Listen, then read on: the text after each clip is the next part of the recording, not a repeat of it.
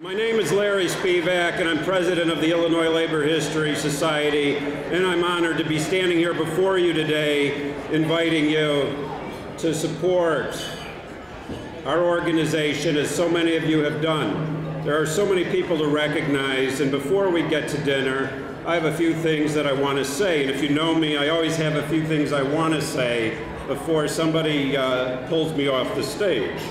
We have been doing this dinner since 1981. We have honored anywhere from 1 to 3 people each year. If you do the math, it's about 60, 70 people. But there are thousands of people who deserve an honor in this Union Hall of Honor, this collective effort, this history-making organization that so many of you belong to.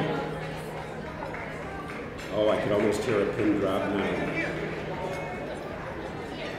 We wouldn't be having this dinner tonight in this place if it wasn't for Operating Engineers 399. Let us thank them for their helping us out.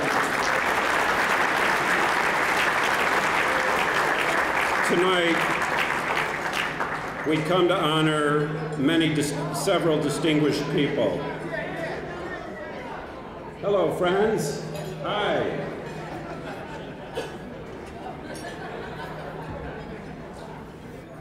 You will hear more about them. You'll read about them in the book, Why Study Labor History. You should read this, written by our founder, Les O'Rear, in 1986, the centennial of the Haymarket.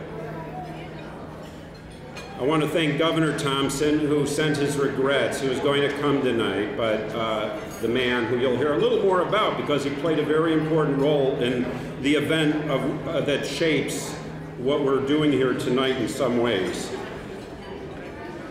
I'll be recognizing some more people soon. This dinner is our fundraiser, and we appreciate your support and everything that you do for us. You know, the language of labor has been appropriated by so many, but if you look at labor law and you hear about mutual aid and support, that's what we are about. If you look at what the foundation of the middle class is, it's because of so many that have come before us, and why we in the Labor History Society here in Illinois are so excited about always presenting an award to people who have contributed. And it's not just in Illinois, but it's across this country. I suppose that in some ways we're like a large family, and like any family, there's a certain amount of dysfunction. But that's okay, because that's part of life. That's part of the human spirit in relation to each other. It's just the way that it is. But we have managed in times of incredible difficulty, from the time in this country, from colonialism, colonialism, because we were a colony, to this day. This year, this program is about the idea of organizing in solidarity, public-private sector. We've honored people from both spheres, both sectors before, but there are a few people that are going to be honored tonight that sort of bring it together. And more than anything, I am grateful to the National AFL-CIO and President Richard Trumka, who, out of as busy a schedule as anybody could be anywhere in this country, is here tonight with us, and I thank you for that.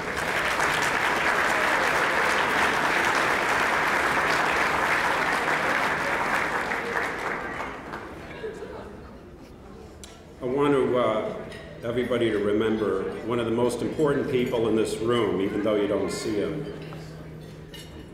At age 103 on May 31st this year, he passed away peacefully listening to Renee Fleming sing one of his favorite operas, Les O'Rear, founder of the Illinois Labor History Society. And Lynn, his daughter, is here. Lynn, where are you? Could you, here she is. There's Lynn. I have a very exciting announcement for those of you who know less. Know the history of this country and the United Packing House Workers of America and the stockyards, but the city of Chicago, the mayor's office, called a couple weeks ago and upon our request said that they are going to let us dedicate a bench at the Stockyard Gate in honor of Les O'Rear. They own the property. Very exciting. Well, you know, I had the privilege of saying a few words to the Illinois AFL-CIO a month or so ago, and I found the report that I had given. I was dumbfounded by the amount of things the Illinois Labor History Society does every year. You'd think I'd be aware of it, but it's so much, I can't believe it. I could start talking about the help we're doing on the restoration of the Mother Jones Monument, the Miners Cemetery, the work. 402, Pullman may very well become the next national park any day now. Site number 402, Pullman. We're waiting for that order that executive order from President Obama. Roosevelt University and our collaboration with them, where our new home is very exciting to professionalize our archives. I'm not going to go on and on about the many, many tours that we gave, but people from around the world continue to come to our friend as the deed holder of the world's most important labor site. And I was so excited a number of years ago when President Trumka came with me to a couple of the labor history sites and said he would come here. And in that time, we've been able to do the restoration of the monument.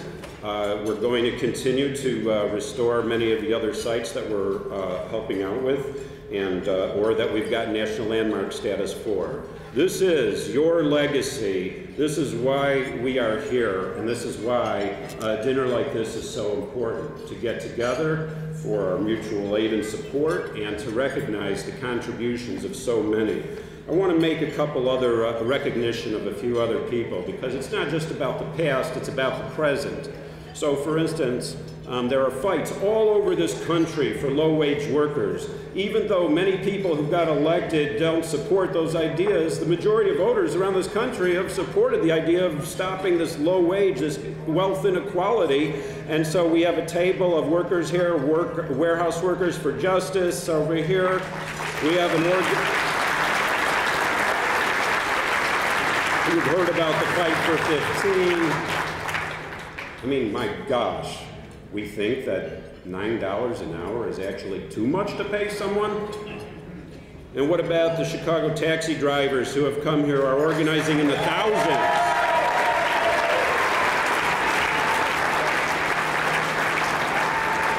So, when you take a taxi, make sure you double that tip.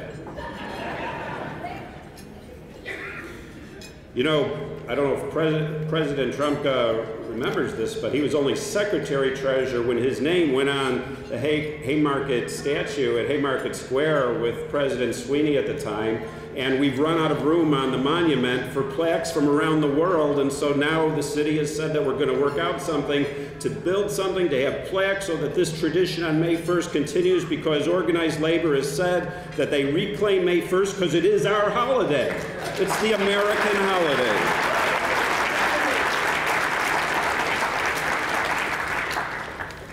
I would be remiss if I didn't thank the Union Labor Insurance Company, Chris DeCaney, the Union Insurance Group, and so many more. I know that I'm not mentioning everyone right now, but they have helped us so much in getting this dinner together and for you to be able to be here. I'm going to stop now. I was going to talk about French utopianism and all these really cool philosophical things, but okay, we don't have time for that. What I'd like to do now is bring up a good friend, the director of Arise Chicago, Reverend C.J. Hawking, to help us bless this dinner.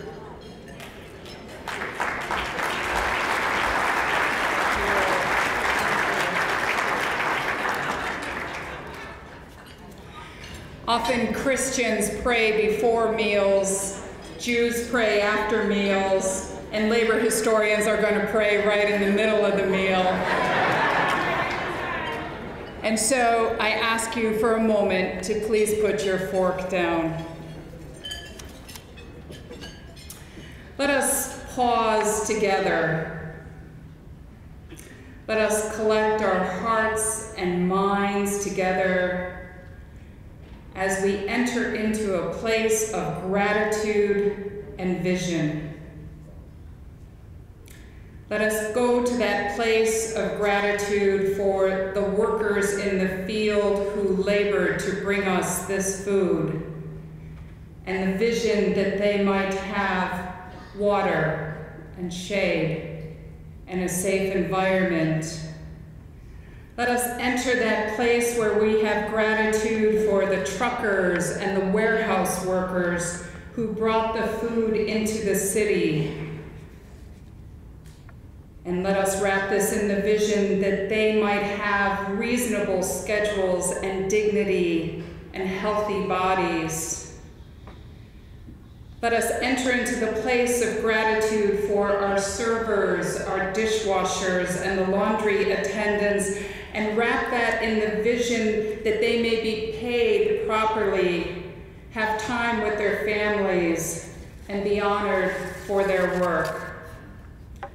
Let us wrap our gratitude for all the labor leaders and all the rank and filers of past generations, and wrap it in the vision of the future that all people are given a seat at the table and share in the abundance of creation, so that we might all know we are one.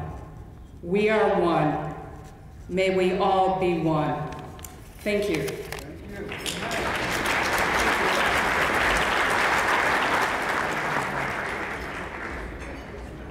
I've decided that instead of just yakking on, I'm going to introduce after dinner our first time ever executive director, Stephanie Sewell, and she'll say a few words after dinner, so enjoy.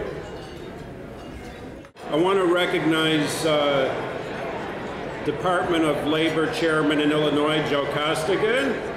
Joe, also a previous life, longtime union representative. I want to recognize Jesus Chuy Garcia, Commissioner.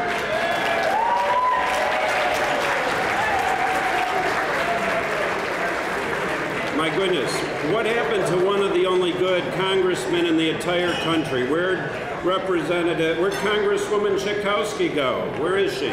She was right here a moment ago. Congressman Schakowsky.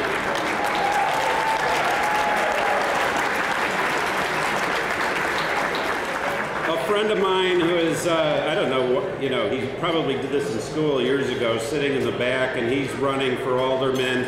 And one of those many wards in Chicago, my friend who is also loves labor history, and we work together on many things, Jorge Mujica.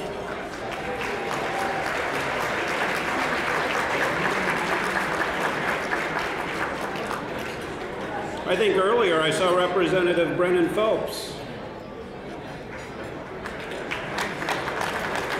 And I saw our former comptroller, Dan Hines.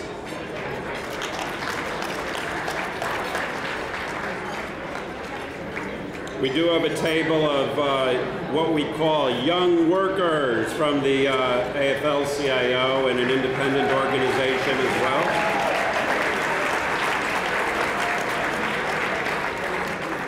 You'll note that we have a booth for Pullman. It's not our big exhibit, it's our small exhibit. And again, National Park 402, soon to be Pullman. Would all Illinois Labor History Society board members who are here tonight, if you remember you're on the board, please stand. We sometimes forget who we are.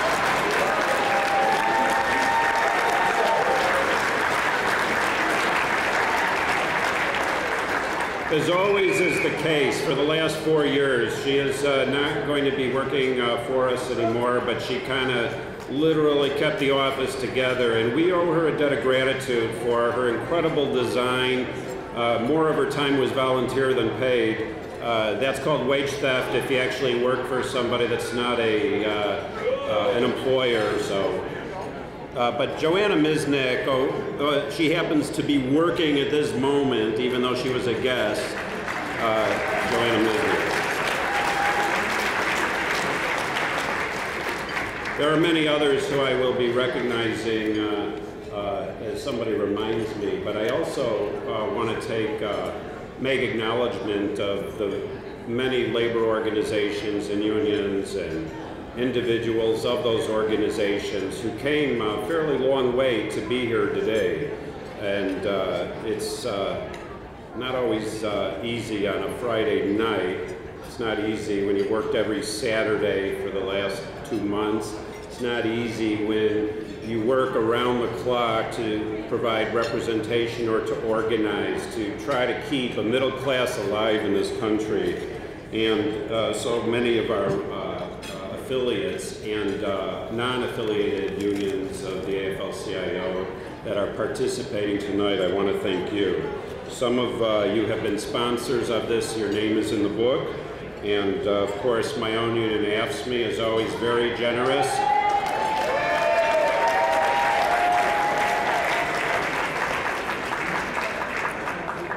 In a few moments, I am going to ask our musician to come up and sing a song. But before I do that, I want to introduce our first time ever executive director. This is a goal of ours so that we can build this organization way beyond what we've been able to do. And as you look around, look what we've done. And look at what people around the world come every year to honor the labor history sites, to know that the words of, I know some people used to reject this, but now it is the only way we will ever survive as workers of the world unite. And so whether you're a steel worker or anywhere in the world, now you work anywhere if you work for McDonald's, anywhere in the world. Most of the clothes we are wearing, unfortunately, are made by some impoverished person somewhere in the world. And yet, the dignity that people go to work every day to survive is something that we honor. And so that's what we do. Stephanie Sewell comes to us from the University of Illinois and from Cleveland, before that in Indianapolis, after Cleveland, but she doesn't need a whole biography. She's our executive director. She's working out of our office at Roosevelt University in collaboration with that great institution that honors the history of labor, the great Joe Jacobs Collection, the Center for Working Class Studies. And even though we are so happy that we're working with them, we have our friends from DePaul University Labor Ed program. We have our friends from the University of Illinois Labor Ed program. Stephanie, would you say a few words, please? Stephanie Sewell.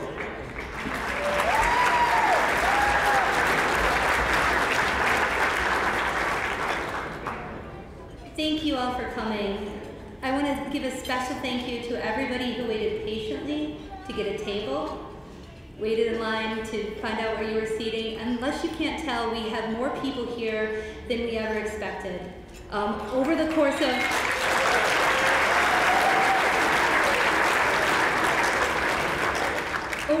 of the last week, we had 100 more people sign up than we had from last Friday. And so I want to thank you to all of our sponsors who've been flashing on the screen. We couldn't have done this without you. I want to thank President Trumka for coming. So many people were so excited to come and hear you talk that I had people calling me today asking for tickets. So I thank you. If I haven't had a chance to talk to you yet, I'm going to. We're going to be working together. We're going to make labor history a hot ticket in the state of Illinois.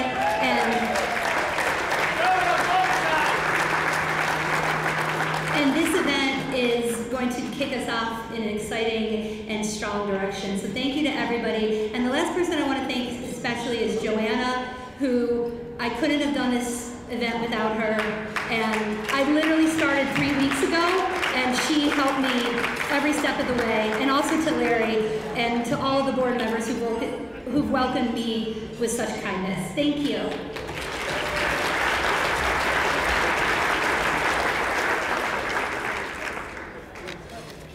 We better read our agenda here to see where we're at.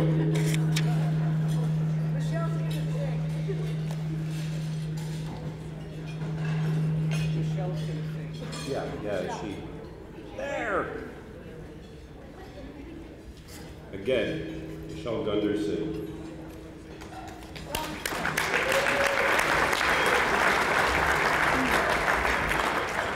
Well, everybody, 2 years ago, there were 30,000 of us in the street with red shirts on, and we were saying, get up, get down, Chicago is a union town.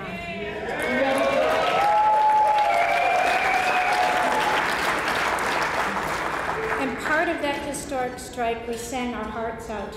And when we sing union songs, it's participatory music. It's something that we do together. And in honor of Regina Polk, let's sing Union Maid together. So here's how the chorus goes. You can't scare me, I'm sticking to the union. I'm sticking to the union. I'm sticking to the union. Oh, you can't scare me, I'm sticking to the union. I'm sticking to the union till the day I die. Try it again. Oh, you can't scare me, I'm sticking to the union. I'm sticking to the union. I'm sticking to the union. Oh, you can't scare me, I'm sticking to the union. I'm sticking to the union till the day I die. Oh, there once was a union maid. She never was afraid of the goons and the gigs and the company mix and the deputies who led the raid. She went to the union hall whenever the meeting was called. When the Legion boys came around, she always stood her ground. 'Cause you can't scare me, I'm sticking to the union. I'm sticking to the union. I'm sticking to the union. Oh, you can't scare me, I'm sticking to the union. I'm sticking to the union till the day I die. Oh, that union maid was wise to the tricks of the company's spies. She couldn't be fooled by the company's crew. She always would organize the guys. She always got away. Whenever she struck for pay, she'd show her card to the National Guard, and this is what she'd say. Oh, you can't scare me, I'm sticking to the union. I'm sticking to the union.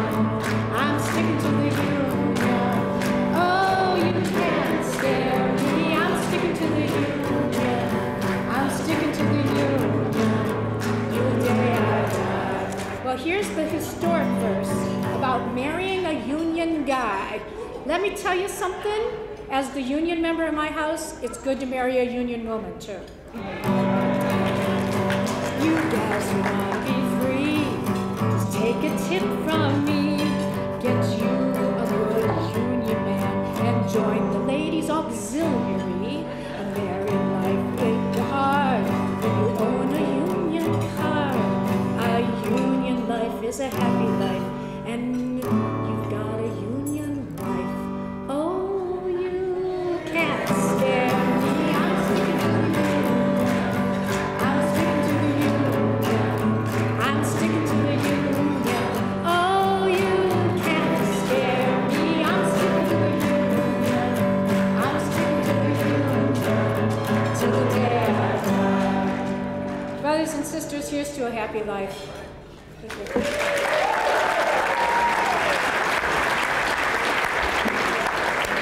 How about them Chicago teachers?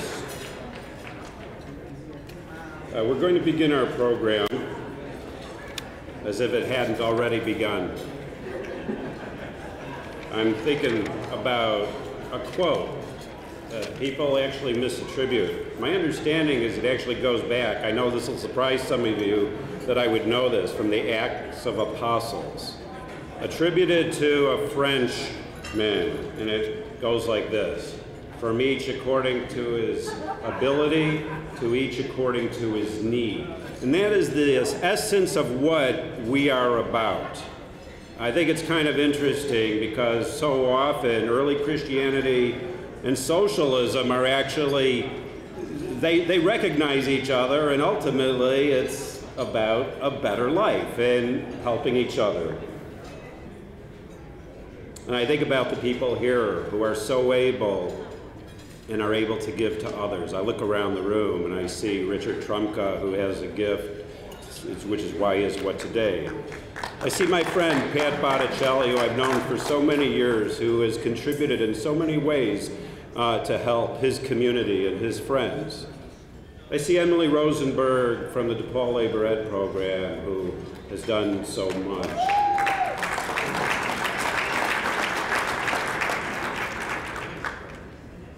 I see Steve Ashby, University of Illinois professor, gifted and able.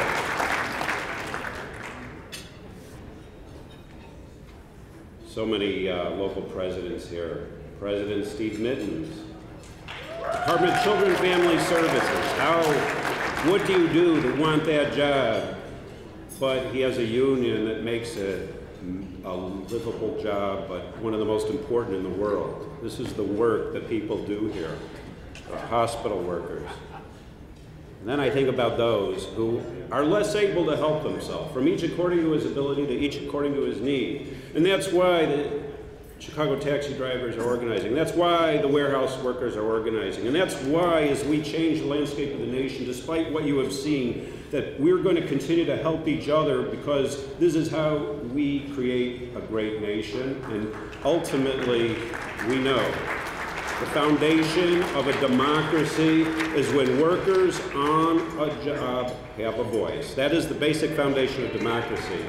But now, I would like to ask Debbie Pope, Recording Secretary of the Illinois Labor History Society, longtime activist with the Chicago Teachers Union, and many other things, to talk a little bit about one of our honorees tonight, Regina Pope.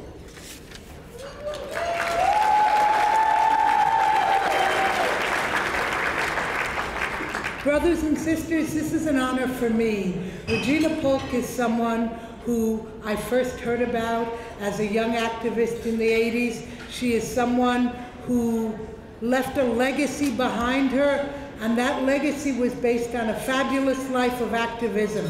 A young woman from a poor farm family, went to Mills College, became involved basically in the excitement and the protests that were going on in Berkeley, got involved in doing some stuff, was working at a motel, found out that, geez, people at the Red Star Inn are not treated very well. Organized her fellow workers, despite people telling her, no, this is really not going to work out, and was able to do that successfully, got fired in the process. We're all familiar with a little of that still goes on today. Unfair labor practices filed, and she became a union organizer. And as a union organizer, she did amazing things. Remember, it's still hard for women in the labor movement, and it was even harder 30 and 40 years ago for women in the labor movement. She was a young woman. It's still harder for young people, and young women in particular. People just don't take them as seriously as they should.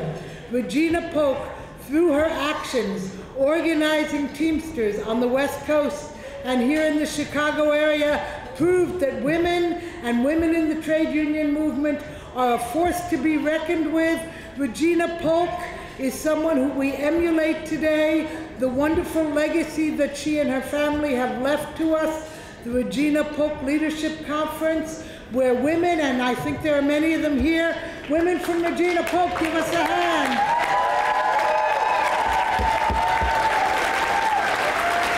All right. I was very honored to do a workshop at one of the Regina Polk conferences. These are a shining example of what we need so much more of in our labor movement.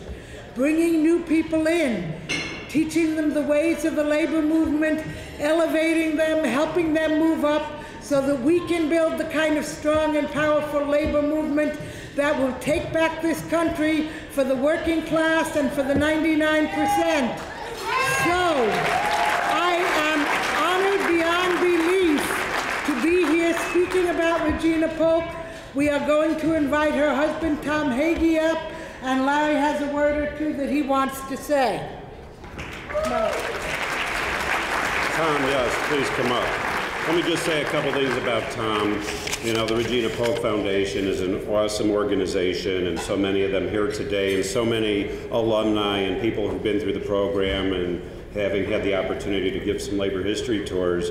And anybody that could be as close to Regina that could be here is, and it's her husband, Tom Hagee, who spent many years here in Chicago. He was Vice Chairman and Chief Financial Officer at LaSalle Bank Corporation, member of the Board of Directors of LaSalle Bank. He's worked with South Shore Bank, but he also has an interesting background because he has a bachelor's degree in physics and a master's degree in finance from the University of Chicago. So a very interesting background, to say the least. And once again, that is the nature of all of us, isn't it? That we have these diverse, incredible backgrounds. And I thank Tom Hagee for coming today from Sea Island, Georgia, to be with us and for us to present this award, inducting. Okay, it is with great pleasure, brothers and sisters, that I present this award to Tom Hagee on behalf of the wonderful work of Regina Polk and of the Regina Polk Leadership Conference. And Tom, I want to say it is a pleasure to meet a banker with values like yours.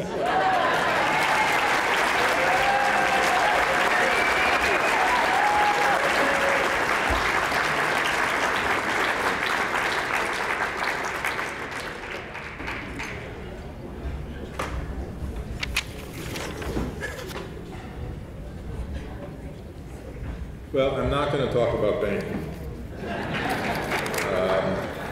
When Gina was alive, the union movement was under attack, and they're still under attack today. They're blamed for loss of manufacturing jobs, fiscal problems in municipalities, educational problems in the schools, and many, many more things. Membership is declining. So what can we do?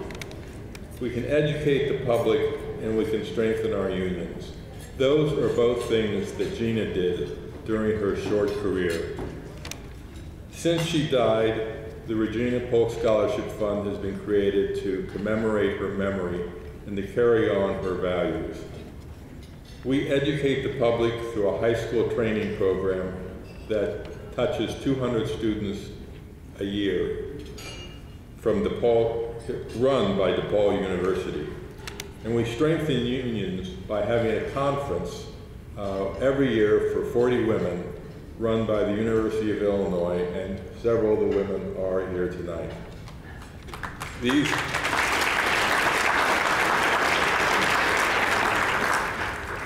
These programs continue Gina's work and her legacy, and on behalf of myself personally and the foundation, I'm very honored to accept this award.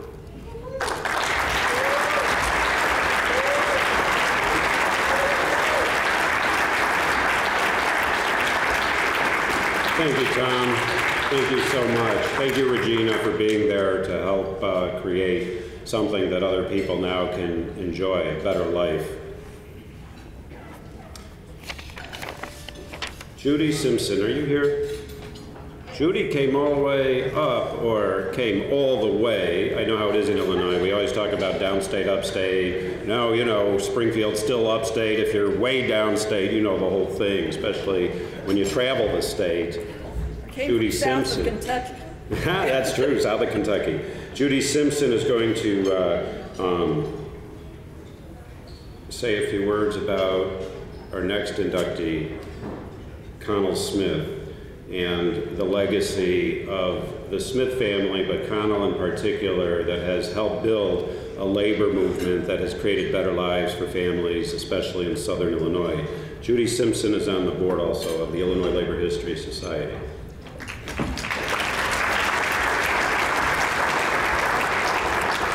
As Larry said, Illinois is a very long state.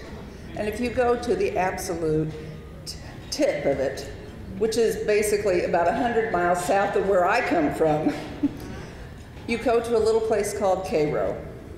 Cairo has been a blighted city for many, many generations. And there a man named Connell Smith came and started organizing workers. A carpenter in my former life as an archivist came into my office once and sat down because they knew I liked a good story. And he leaned back and he told me, as the story goes, Connell Smith went down to the shore there in Cairo and was organizing workers. And he told them, listen, let me work for you. Let me help you negotiate your salaries, your wages for a month or two. And if you like it, we'll continue. If not, that's fine, and I won't take a dime. Well, Local 773 of the Hod Carriers and Common Laborers, now known as the Laborers International Union of North America, Local 773 now boasts well over 4,000 and will soon hit 5,000. It is one of the largest locals in our international and covers a wide variety of people. As an organizer for the group and a field representative, I have healthcare workers, I have bus drivers, I have professors, I have any person imaginable. And it's because of Connell Smith. I would not be afforded the opportunity in Southern Illinois, realistically, to have a union salary if it were not for the work of this man. When we got the archives there at Southern Illinois University and I was going through the papers of Connell Smith, I would come across letter after letter where he worked trying to find work for everyone, not only his members, but disenfranchised people, African American women. He was trying hard, and this was in the 1940s, to find work. Women weren't even in that union at that time. But when it came into the 70s and we started with public and private employees, a place for me, things really boomed. And I am forever indebted to a man named Connell Smith. And with all those great things he did, he was guided daily by one philosophy, one question: who can I help today? When I interviewed his wife, who passed earlier this year, Mary Jewel Smith, a wonderful woman, she told me of an evening once where Connell was just restless and he was touchy and grouchy, and she said, well, Connell, what's wrong? He said, well, Mom, I don't think I helped anyone today. And he was just hard to live with. She said, come on, we're going to help someone. They got the kids up, put him in the car, went out, found a man hitchhiking, gave him a ride to the next state, tried to help him find a job. He could sleep that night. And I think, what a better world would it be for each of us if we would wake up every morning and say, who can I help today? Because that's the labor movement. And accepting will be Ed Smith, who has a unique connection to two of our inductees tonight. Not only is he the son of Connell Smith, but when Regina was lost in that plane crash, she was traveling to a meeting with Ed that evening.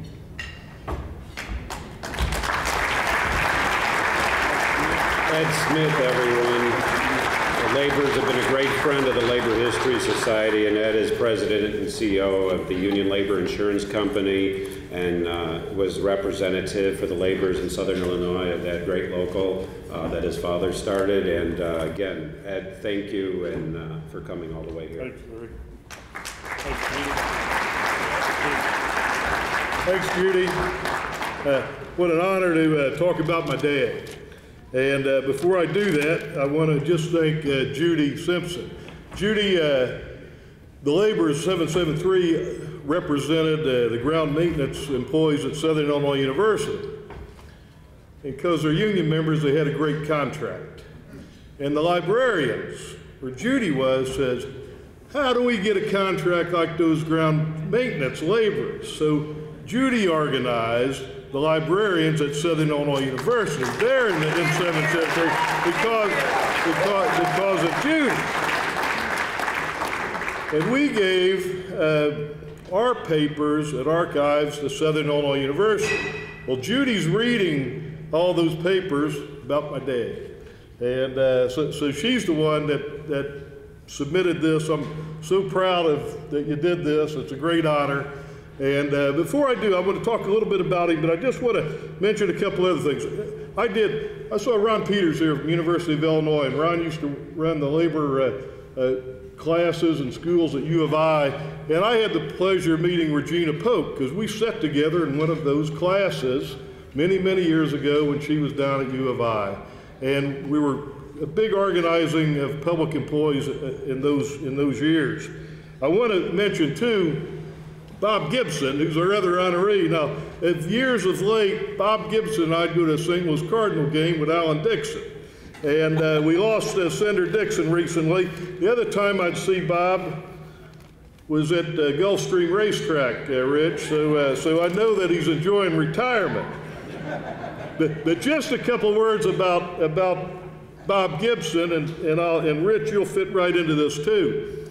I was lobbying the Illinois legislature as a young rep for the Labor's Union when Bob Gibson was head of our AFL-CIO. I know he's going to talk about it tonight. When we in this state had right to work come out of the House Labor Committee, when we had our back against it back in the early 80s. And if you remember, in the 80s, and we're under siege today, damn right we're under siege today. We were under siege then, with the air traffic controllers all being fired, and Reagan sending a message, this is how you deal with workers, this is what you do. Every time Reagan took us on in Illinois, Bob Gibson passed legislation through Governor Thompson to stop right to work, to stop attacks on prevailing wage. That's what Bob Gibson did. One of our greatest leaders, and I know he's going to be honored tonight.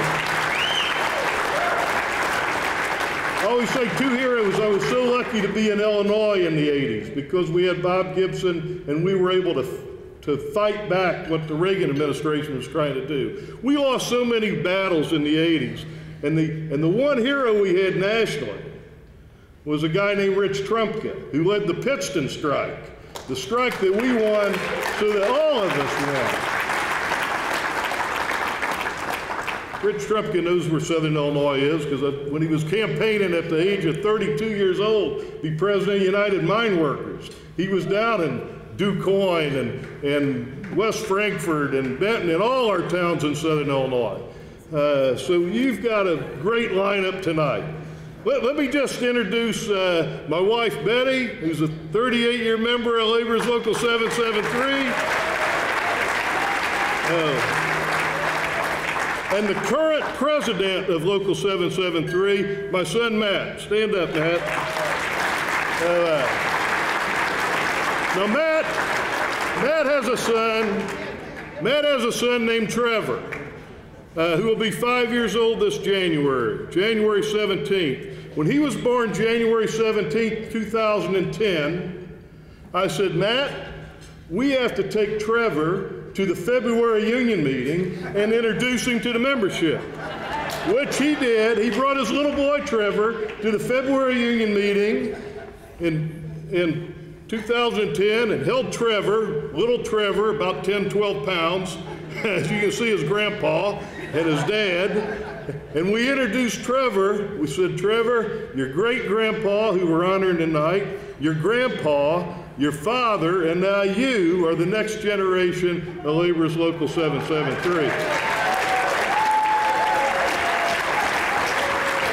And if you ask Trevor today, and Trevor's a big kid, and we were talking earlier, I didn't know any nursery rhymes. So what I taught Trevor is, you can't scare me, I'm sticking with the union. And that's what Trevor will tell you. If he walked up here right now, I'd say, Trevor, he'd say, you can't scare me, I'm sticking with the union. And that's what that little boy said. One little bit about my dad, and then I'll got a great program. We're going to hear from Bob Gibson, we're going to hear from Rich Trumka. My dad was born 100 years ago, February 14th, 1914. The St. Louis Post-Dispatch wrote an article about my father, not very flattering article, back in the 50s, and said he was born in a river shanty outside the protective levee walls of Cairo, Illinois. He rose up to be a union organizer.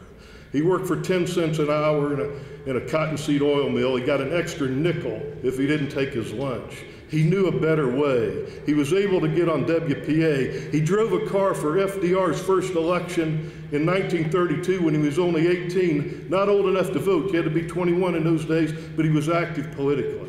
He started farming unions, and that's what he did. And he organized for my union, the laborers, the Technical Engineers Union, the Teamsters Union. He was an organizer involved in numerous strikes. Southern Illinois, I always say, is a rural area, but it has the strongest union history, primarily because of Rich's United Mine Workers. But all the other unions are in Southern Illinois too. Guys like my father, who would be so flattered to be honored tonight, and he'd say, "What's the big fuss? All I was doing my job." But Southern Illinois has a great union culture to this day. When you go down there, the construction work is union. We still have the union facilities. Certainly, the university's entirely organized, the most organized university in the nation. We have a great culture in Southern Illinois. My dad, along with a lot of others, was part of that. He left just like so many others did and went to World War II, 43, 44. After he had got our local chartered, was head of our local, he and 4 brothers. He came back, his best friend was in charge of the local. My dad said, "I'm back." He said, "Well, that's too late. You're not getting it." My dad ran against him, his best friend. The only time my father ever had opposition for any office, and beat him and took the local back. 1945. He was there until 1976 when he retired from an organizer in the 30s. I'll leave you with his poem. Here's what, and Judy said, is if you go into our local union hall, it says, "Who can I help today?" Our union hall is dedicated to my dad, Connell Smith. My mother, who passed away earlier this year, worked at our local union office till she was 87 years old. My dad died in 1988, and she kept coming to the union hall till she was 87. We lost her this year. They met during World War II. She was a machinist working in a defense plant. My dad was already head of the laborers union. He had a poem that he believed in and went like this, and I'll leave you with this. "I saw a group of men in my hometown. I saw them tear a building down. With a heave and a hoe and a mighty yell, they swung a beam and the building fell. I went to the foreman and I said, 'Are these men skilled?' He laughed and said, 'No, indeed. Common labor is all I need.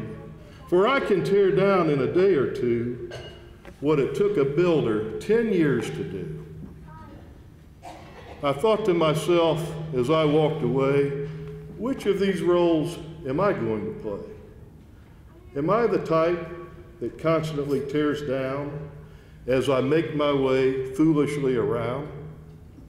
Or am I the type that builds with care in hopes that my country, my family, and my union will be glad that I was there?" Thank you very much.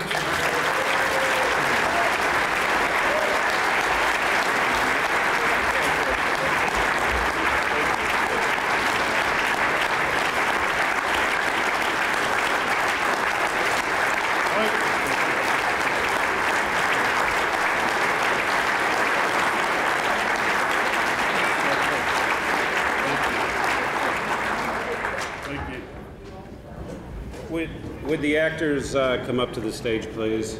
The actors. We're going to have a dramatic reading. I hope it's dramatic. These are professionals. Before we honor our next inductee.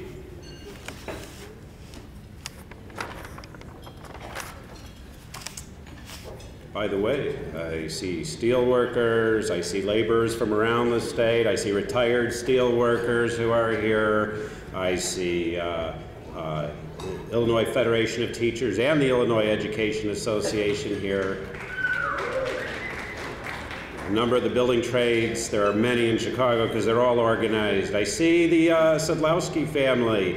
Ed Sr., he's with us in spirit, a former honoree, and coming in from Rockford and Janesville. And oh, I see my friend Paul DeRica, who has staged so many of the reenactments. And Paul will remind us that this coming year, 2015, is the 100th anniversary. We love massacres and deaths, so the death of Joe Hill, which is really don't mourn, organize, and all of that. And Paul is working on programs, will be co-sponsoring to commemorate the 100th anniversary of the execution of the man who never died. Now, this whole program that we talk about in terms of organizing private and public together, there's a history that's really interesting and is the spirit of America in many ways. It's a bipartisan spirit. It's a democratic idea of having public sector unionism in a time when it wasn't considered to be correct in some places. But before we honor the man that helped usher it in, we have three actors here who are going to do a presentation written by one of our own board members, Mike Matika. So if you will. Thank you. A right to organize, a very basic union right. You cannot have an effective union if you do not have a right to organize. Organize the unorganized was the 1930s battle cry. The CIO, Congress of Industrial Organizations, launched a great wave of union organizing with the American Federation of Labor close behind. The National Labor Relations Act of 1935 gave workers the right to organize. Except what? Except the National Labor Relations Act of 1935 was for the private sector workforce only. Two groups of people were exempted from the law: farm workers and public employees. Okay, but why would workers be excluded from our greatest labor law? Because government allowed workers to organize, but not their own government workers. And Southern senators didn't want sharecroppers to vote, so farm workers were excluded. So do public employees get a union?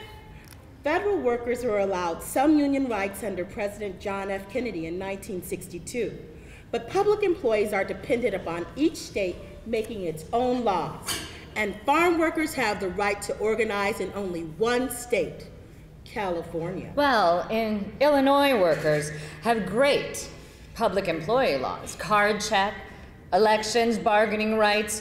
We in Illinois can stand proud. Not always.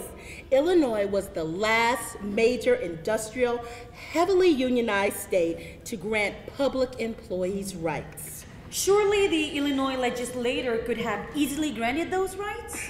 It was almost a 20-year effort, argued and debated by Illinois labor before public employees had bargaining rights. And to finally make it happen, it took some strange bedfellows. A Republican, a Democratic labor leader, an African-American big city mayor to help Illinois public employees win their rights. Way back in 1952, a bill to give Illinois public employees collective bargaining was introduced in the Illinois legislature. Defeated. The bill was introduced again in 1953. Defeated. 10 years later, 1963, State Representative Ruben Soderstrom introduced a public employee bargaining bill. Passed the Illinois House, defeated in the Senate. If you cannot win the right to bargain in the State House, you can win a contract in your own town. Strike! Strike! Strike! 1970, an illegal nationwide postal workers' strike helped win contracts for postal workers. 1969, 1971, 1973, Chicago teachers strike. 1968, Rockford firefighters strike, followed by firefighters strike in the 1970s in Springfield, Danville, Joliet, Normal, Aurora, and finally Chicago. Teachers arrested, going to jail for trying to get a union contract. while in Normal, Illinois, in 1978, they threw the whole fire department in jail for trying to win a union contract. There ought to be a law. There ought to be a law. There ought to be a law. Even within labor, there were fierce debates about public employee unions. Public employees introduced Illinois AFL-CIO convention resolutions supporting organizing, but with a no-strike clause. Wait, what do you mean a no-strike clause? If we support a no-strike clause in Illinois, the Illinois legislature might pass a law that said my members in the factory can't strike. I'll support rights for public employees bargaining, but I'm not going to sacrifice my right to strike. No, you can still strike, but with a no-strike clause, we can't pass a public employee bargaining bill. You're not going to take away my right to strike. We public employees need collective bargaining rights and are willing to swallow a no-strike clause to get it. But if you do that, then they may take away our right to strike in factories and on construction sites. Give them an inch and they'll take a mile. I'll support public employee bargaining, but I won't support a no-strike resolution. Okay, well, if you came to an Illinois AFL-CIO convention in the 1970s, there was heated debate every year over public employee bargaining. And some people saw the long arm of Chicago politics. His Honor the Mayor had city workers loyal to him and his machine. If they had a union, they might not be so loyal to the mayor. So, chaos reigned in Illinois. Public employees struck and often went to jail. Schools and city services were often shut down. Public employees having union rights was a huge Illinois issue in the 1970s. Odd things were happening in Springfield. Public employee bills came up for a vote, but never passed both houses. It was not a Democratic-Republican divide at critical moments. Some Democratic politicians voted no or simply did not appear. Like I said, some people saw the long arm of city politics. Resolved in 1978, the Illinois AFL-CIO Convention made public employee collective bargaining its #1 goal. There was lots of grumbling, lots of debate, but Illinois AFL-CIO President Robert Gibson now had a clear mandate. Illinois labor, let's pass collective bargaining. But then, 1980, Ronald Reagan was elected.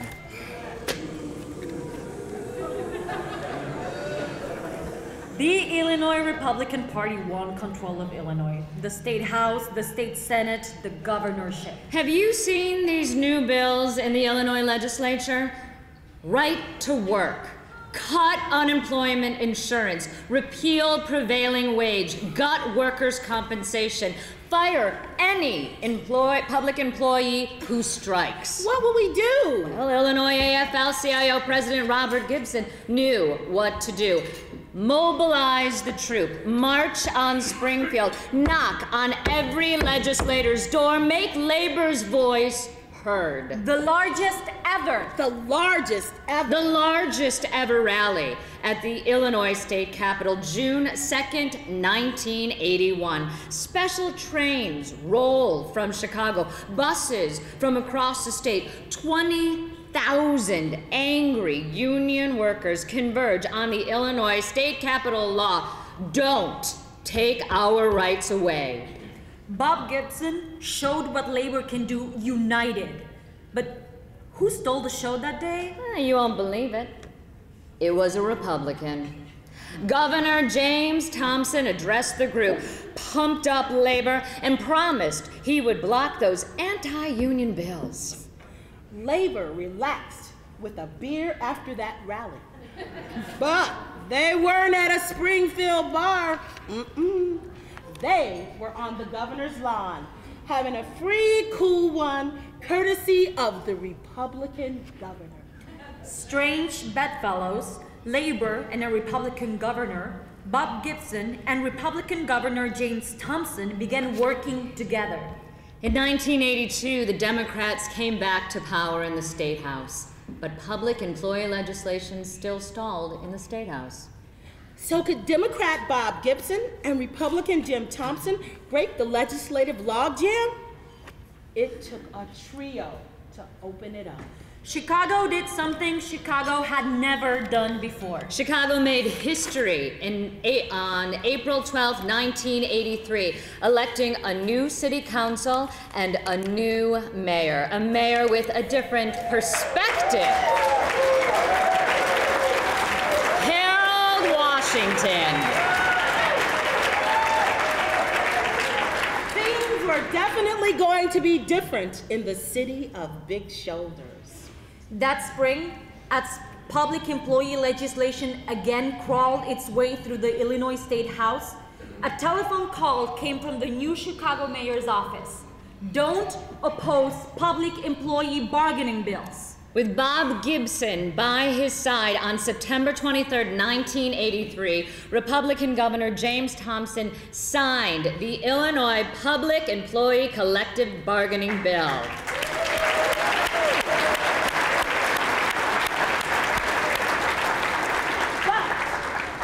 It would take 2 more years for firefighters and police to win their rights. But the dam had broken.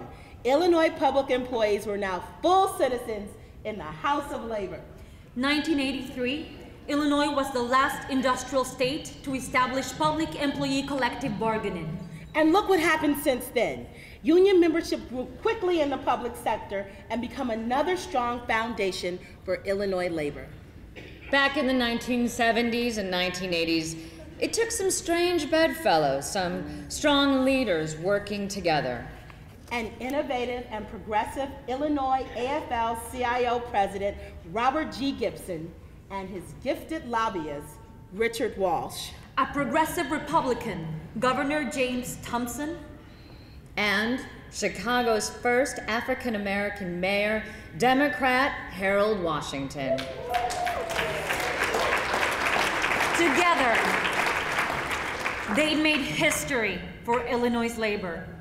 Together, they helped open doors for Illinois workers. Together, Together. Together. together. Together, we stand together and advance workers' right everywhere.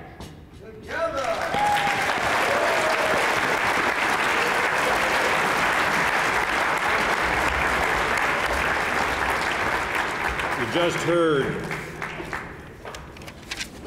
from our Screen Actors Guild, our Chicago Screen Actors Guild, American Federation of Television Recording Artists, Alyssa Frayden, Ashley Dearborn, and Cruz Gonzalez. Thank you. Well,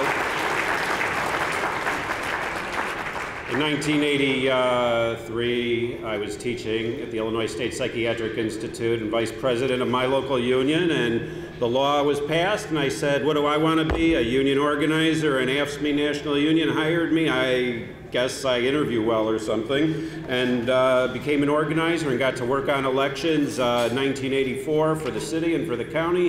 And then shortly after that, a young man who was here was going to come up to introduce our inductee, Steve Cullen, who became a good friend and my boss.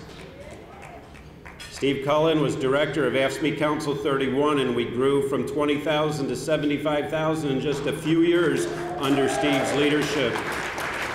And Steve Cullen knows very well this period because of being one of the most interested organizations in public sector bargaining rights that we had prior to that. Steve Cullen drove around the state of Illinois organizing as well. My friend, now retired and living the better life, Steve Cullen.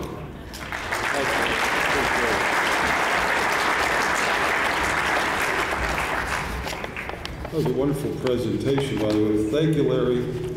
It's really nice to be here. In fact, at my age, it's nice to be anywhere. So, my role today is doubly an honor. First of all, I've been asked to fill in for Governor Thompson, who proved to be a true friend of Illinois labor and the signer of what we might call the Magna Carta of public employees in Illinois. Secondly, what a great honor to be able to introduce Bob Gibson, my friend and a great union leader.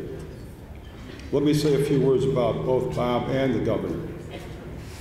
I remember meeting Governor Thompson and Bob in the early 80s. I remember a meeting with Governor Thompson and Bob in the early 80s. We had a discussion about the wisdom of passing a public employee collective bargaining law. Bob made an earnest appeal saying the time has come to give public employees the same rights as their counterparts in the private sector. The governor said, if you put the bill on my desk, I'll sign it. The collective bargaining bill was really the holy grail for AFSCME, the teachers' unions, and a few others who represented public employees. I must also say that not all of our union friends were particularly enthusiastic about the issue. It needed the strong support of the state AFL-CIO and key politicians. It was then that we turned to Bob Gibson, who rolled up his sleeves and used his powers of persuasion and his reputation in the legislature to lobby for the bill. To make a long story short, in 1983, public employee collective bargaining passed in Illinois. Governor James Thompson, a Republican, did what Democratic governors refused to do. He signed the bill into law. Because of the respect he had for Bob, he signed it at the state Fed office. Samuel Gompers said, we must support our friends and destroy our enemies. I remember meeting with the governor's opponent, who told me that he was going to win, and when he did, public employees were going to have to make some sacrifices in their paychecks. James Thompson proved to be our friend and earned the endorsement of AFSCME and several other unions. Just think, in less than 2 months, we will be faced with a governor who has vowed to take public employees on, force a strike, and in his way to make Illinois a right to work for less state. Now, as an aside, Governor Thompson would go down to the AFL-CIO winter meetings and with the AFL-CIO. While there, he would hobnob with the labor leaders, and then he would take about 7 or 8, 10 of us to dinner. Around 1990, we were at dinner with Bob, the governor, and Bob, the governor, and I were overserved. With the governor in the middle, Bob and I on either side, we tried to talk him into becoming a Democrat. Seemed like a good idea at the time, and then we sobered up the next day. I first met Bob shortly after I became the executive director of AFSCME Illinois in 1980. Up until that time, we had very little participation in the state Fed. Bob said he wanted our union to be a more active participant in Illinois labor. He nominated me as a board member on the state Fed. The 80s were a good time for public employee organizing, and I'm convinced that much of that success was due to Bob's influence. So in appreciation, I'm glad to be here tonight to be part of the tribute to a great labor leader who has contributed so much to the history of Illinois labor. Bob believed that the labor movement's involvement doesn't stop at the door of the Union Hall. It has held numerous civic, governmental, and political posts, almost too numerous to mention, but I'll mention just a few. He was the vice chairman of the Madison County Democratic Organization, state president of the Young Democrats of Illinois, delegate or alternate to 4 national Democratic conventions. He was kicked out of the last one he attended. I think that was 1960, right, Bob? He was one of the 10 people selected by President Kennedy to represent the U.S. at the Young Leaders Conference in Germany in 1963. He was selected by the U.S. State Department as one of 4 young Americans to attend NATO strategy sessions in Italy in 1966. He was a member of the Illinois Trade Mission to the Far East, visiting labor leaders in Japan, Taiwan, Hong Kong, the Philippines, and Australia. He He was a delegate to the White House Conference on Children and Youth. He presently serves as Illinois President of the USO, board member of the Mid-American chapter of the Red Cross, and finally, but certainly not the entire list, he is on the board of Goodwill Industries. And now, we have, yes, yeah. Bob, would you step up?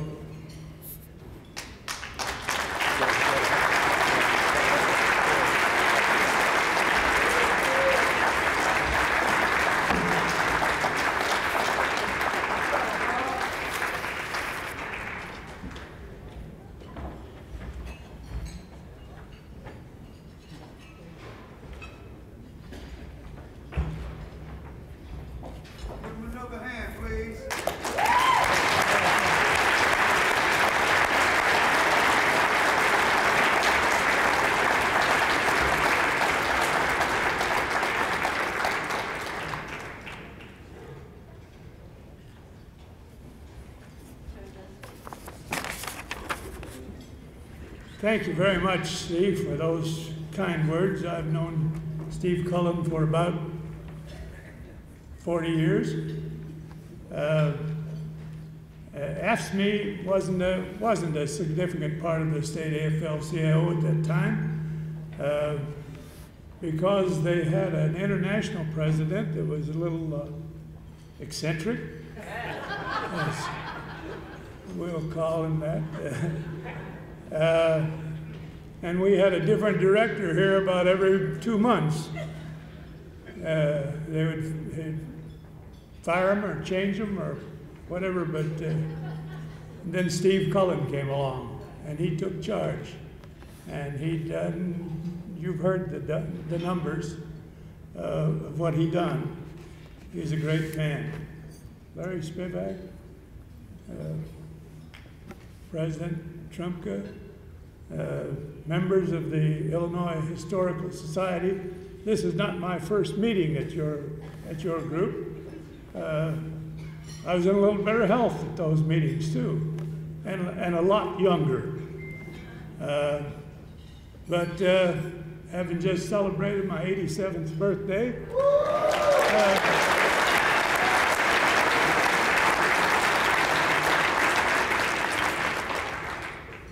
Cullen's glad to be here. I'm gladder.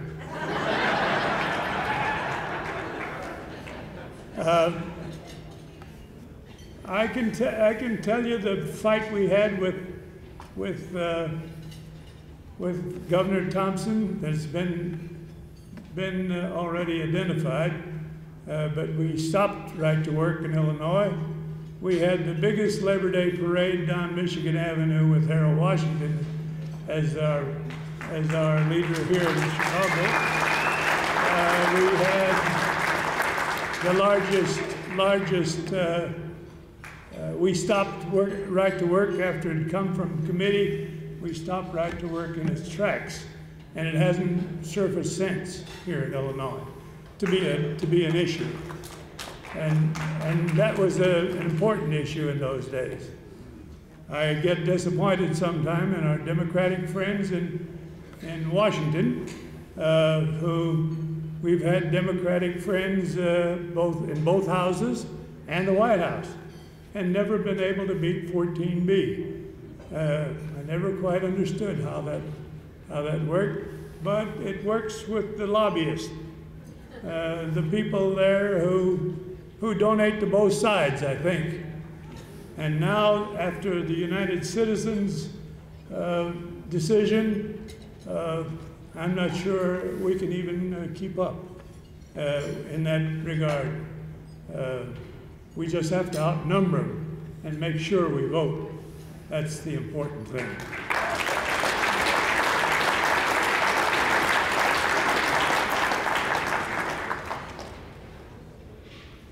Where was I? I just want to thank everybody for coming. This was a high honor for me. I wouldn't have missed it. I just talked to my friend and my neighbor in Florida. It's 80 degrees there. Just thought you ought just thought you know the sacrifice I've made to be here.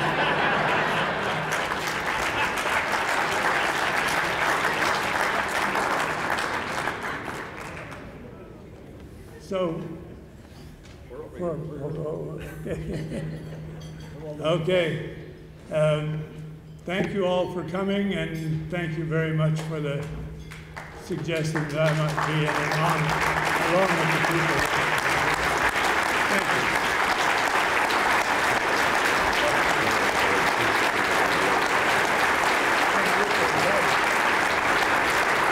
Bob Gibson, everybody, we owe a debt of gratitude for his leadership. Okay, you know, because Trumka is towards the end of the alphabet, he got that card like S, Spivak, except always a little bit later in the program. His patience is always tried, but he's got to go through all kinds of speeches. So he's going to be introduced shortly in a moment. Oh, United Auto Workers, hello, good to see you here.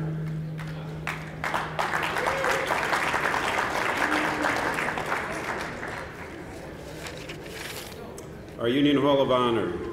It's a one of you will be inducted too. Hey, Mark Rogovin, last year's honoree, the man who keeps our history of Haymarket going. So, another friend of mine who I've gotten to know recently, he just disappeared. Oh, there he is. He's Robert C. Ryder. Bob Ryder, Secretary Treasurer of the Chicago Federation of Labor. I'm politically supposed to say, you know, every single one is always great, but I could tell you that Bob is great because of many reasons, which include the fact that labor history is central to what he guides him. I know this, he's on our board, not as Bob comes to meetings. And so Bob has done so much to help us out, and he's here tonight to introduce our esteemed keynote speaker, Bob Ryder.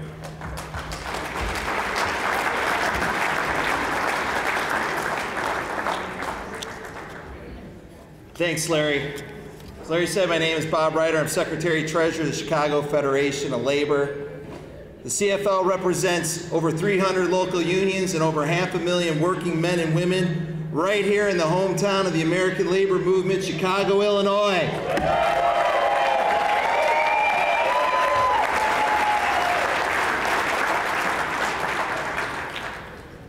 It's great to be here with so many friends and to be able to introduce a great friend of mine.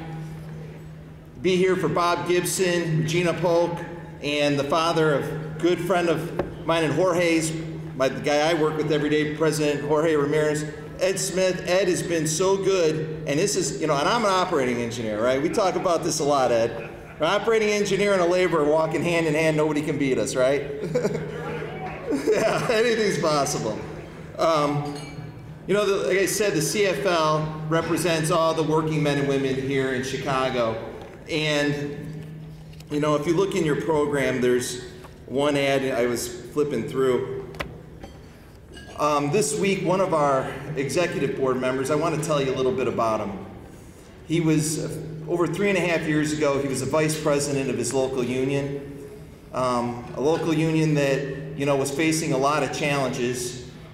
And he was able to come into office as business manager, and I don't know that I've seen somebody as fearless, as strong as Terry Allen, the business manager of the International Brotherhood of Electrical Workers, Local 134.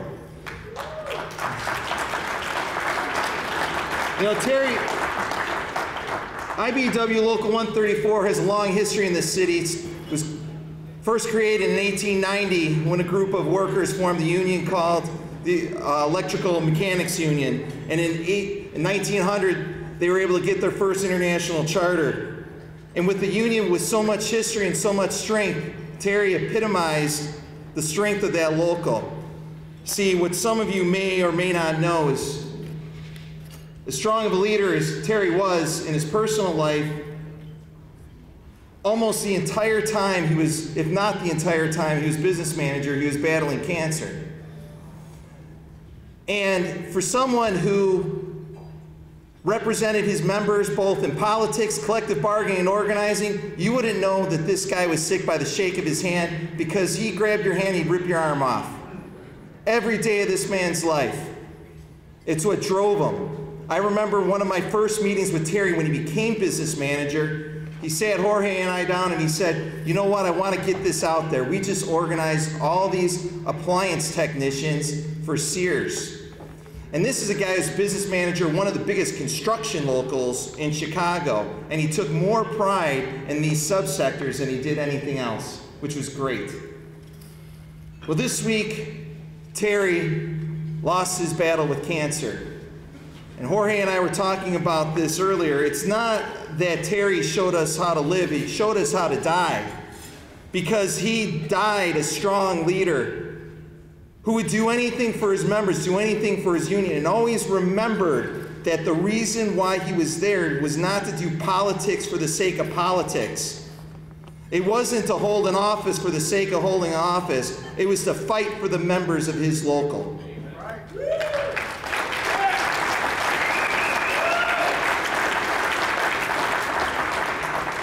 And I just hope that my time with Terry continues to inspire me as the type of leader that I want to be.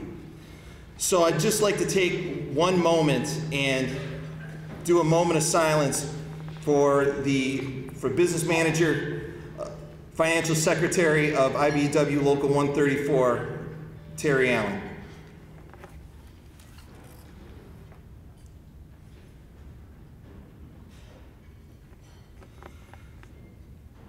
Thank you. And as I know Terry would say to me, he's like, get on with it, bro. So I'd just like to acknowledge a couple more people that are here that are good friends of the labor movement. Director of the Illinois Finance Authority and Larry Spivak's neighbor, Chris Meister.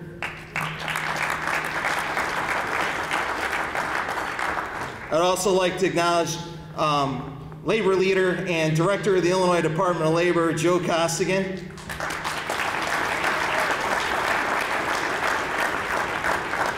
And Secretary Treasurer of the Chicago Building Trades, Ralph Affronti. Ralph?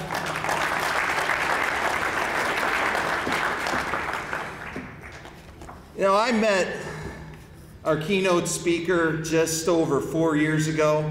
Jorge said, Bob, we've got our executive board meeting. Rich Trumka is coming in to swear us in. I need you to go pick him up.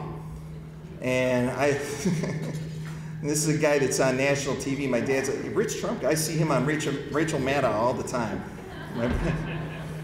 And I go to pick Rich Trumka up at the hotel to bring him over to our executive board meeting. And I'm like I am tonight, with one difference that I'll mention in a second. I go there and I'm in a suit and I'm in a tie, and man, Rich got one look at me and he said, you know, you may want to loosen that tie a little bit, kid. Doesn't look like you can breathe.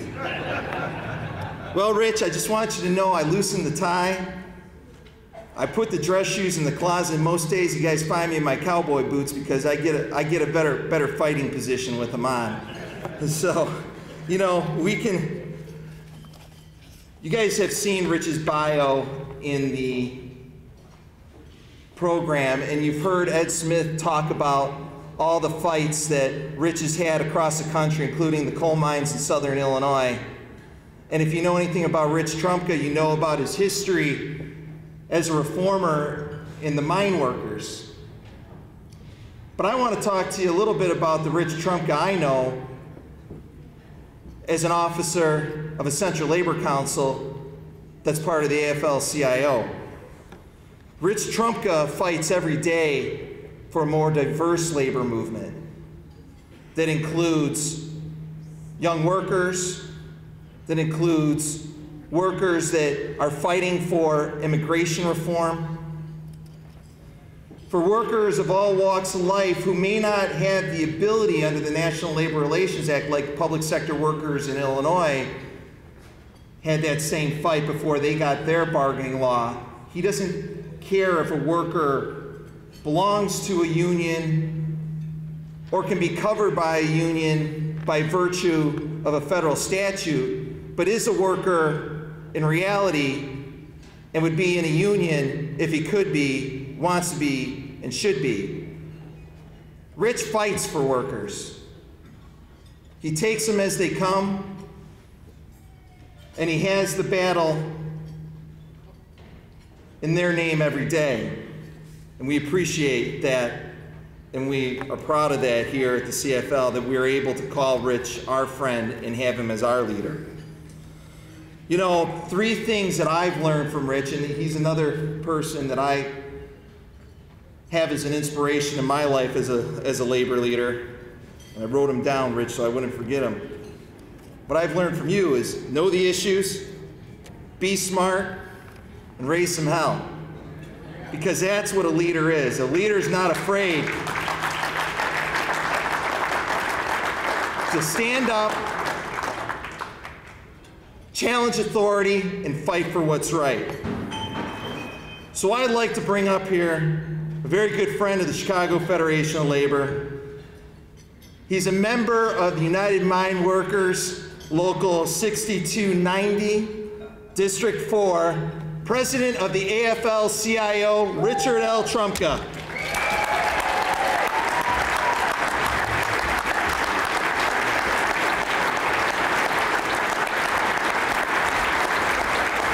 Thank you. Thank you. You know, Bob, I want to thank you for those overly generous words, but more importantly for what you do for workers every day and for your friendship.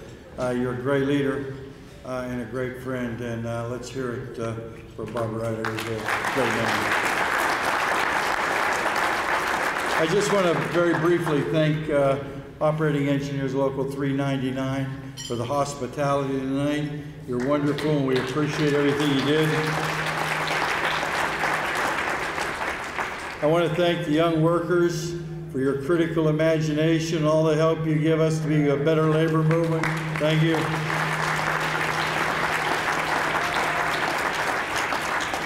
I want to ask all of you to look on your table. You'll see a list of sponsors. These sponsors are with us every day. These are real friends. They're not people that come along once in a while.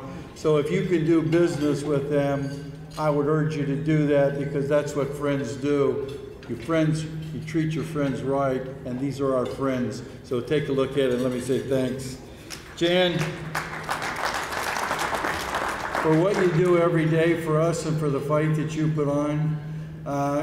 This is a congressperson that you don't have to lobby when it comes to workers' issues. She's in front of the pack, not behind the pack. Thank you for what you do.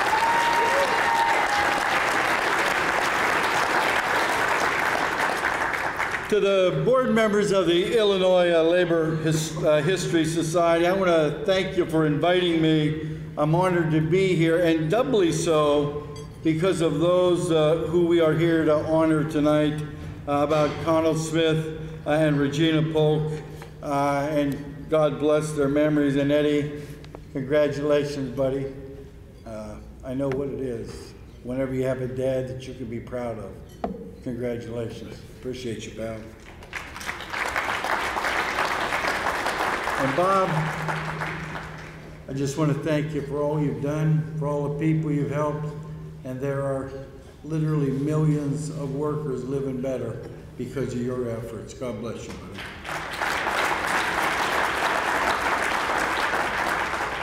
So, I want to thank you, and thank you for inviting me to speak to you tonight. This is a good time to talk about labor and history. Because listen, never in my lifetime have American workers needed the benefits of collective action more than they do today. Never.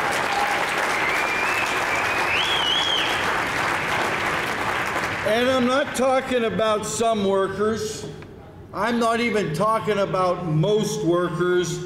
I'm talking about every single worker in America who counts on a paycheck to pay their bills. Now, if you're so rich in America that your paycheck is just the icing on the cake, but you could survive fine without it, then this economy's been treating you just fine and dandy.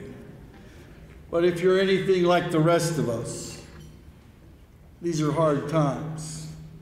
Every night across this country, the vast majority of working people sit down to a big plate of worry.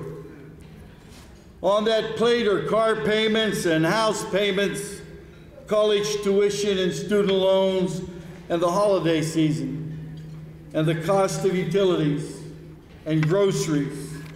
And that's just the predictable stuff.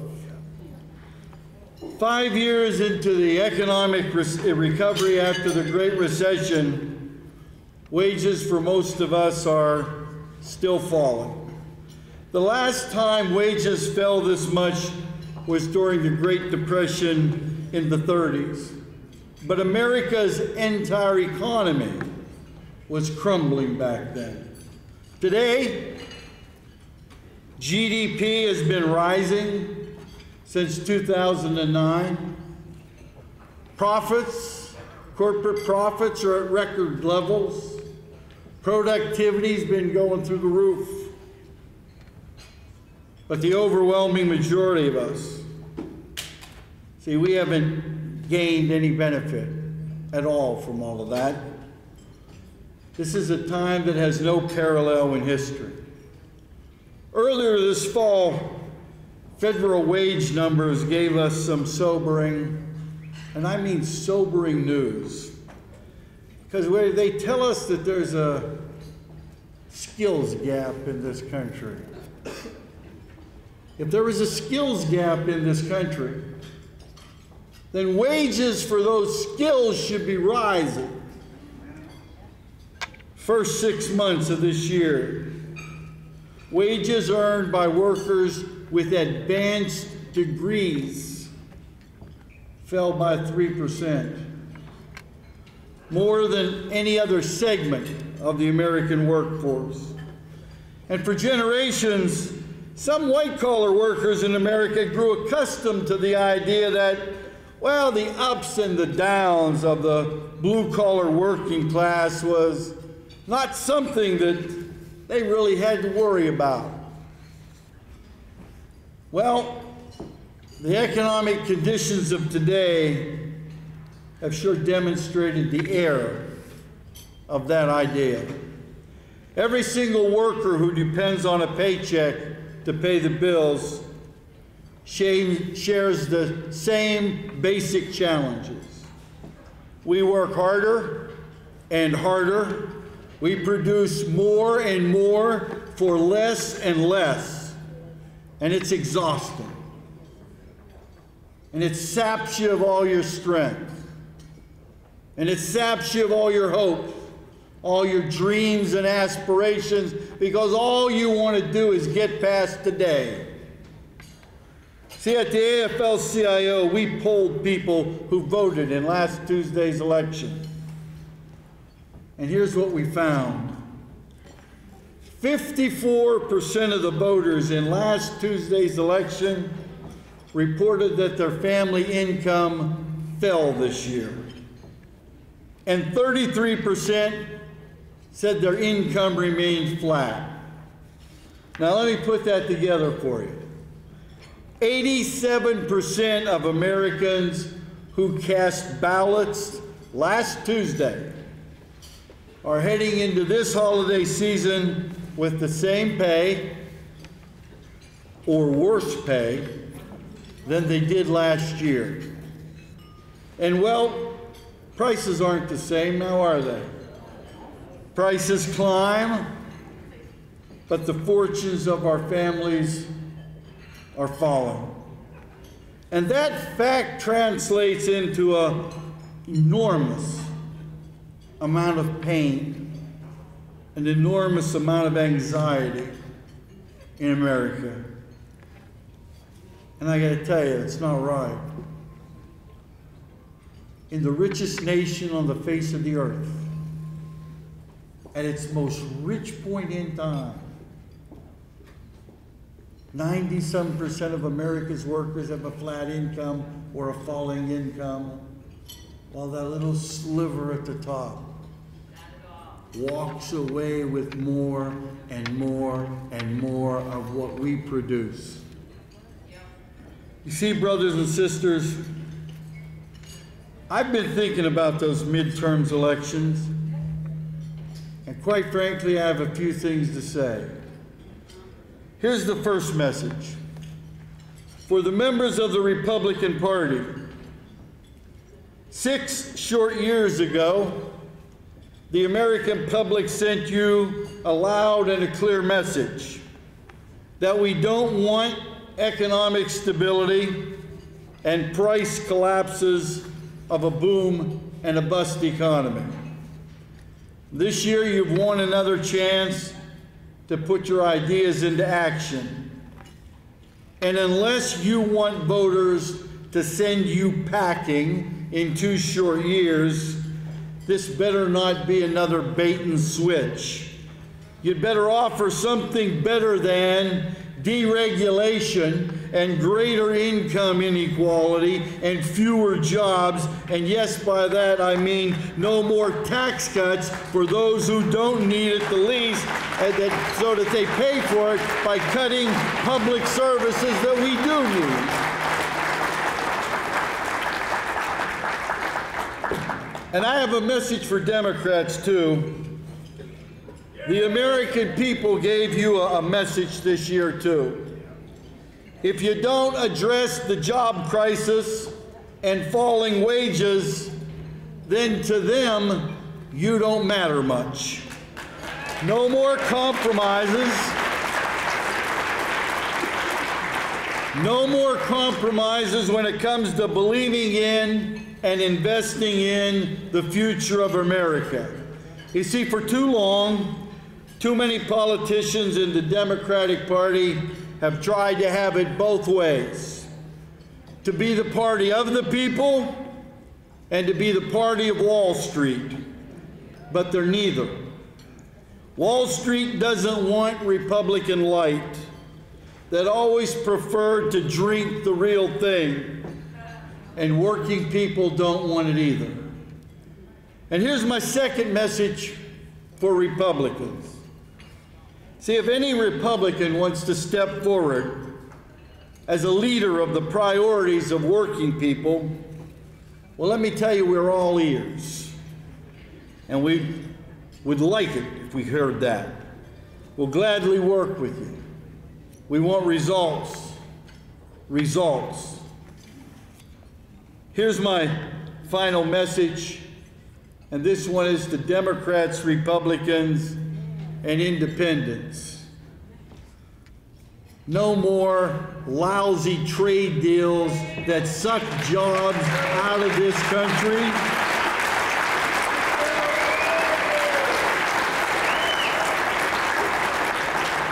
We can't afford them. Our communities can't lose the jobs.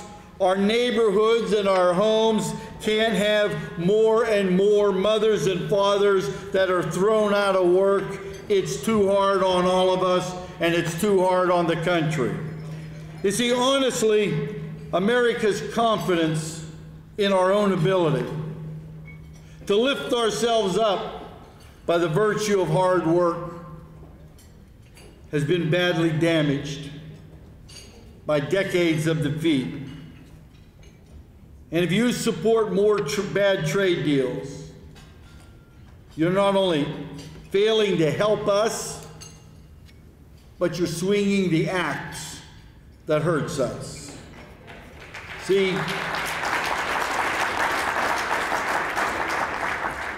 last week's elections hurt, and I'd be lying if I said I didn't worry about the new attacks at state houses and in Washington that we're bound to see on working people. You see, I know how much harder anti-worker politicians have made life for so many working people. Since the first wave of hard-right governors won office in 2010 in the U.S. House, in Wisconsin, in Michigan, Indiana, Ohio, and elsewhere. But I got to tell you, I'm not worried about the opponents who think our labor movement is done. You see, there have been many times when working people and our labor movement got hit hard, and we hit the ground. Right here in Chicago in 1894, Eugene Debs led the National Railway Union boycott of any train pulling a Pullman car.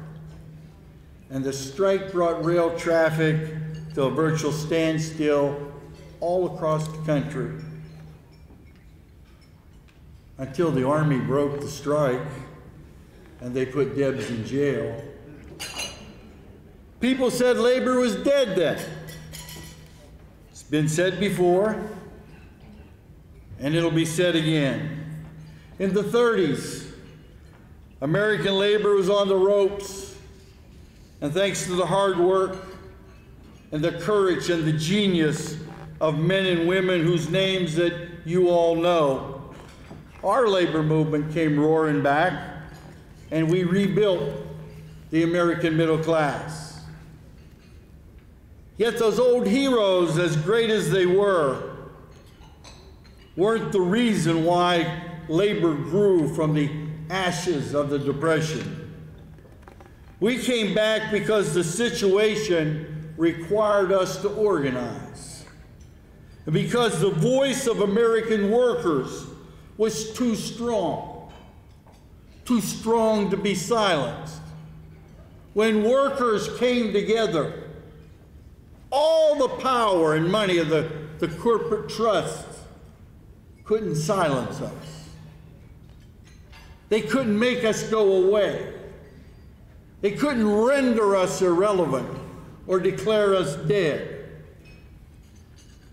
See, I've said this before, and I'll say it again.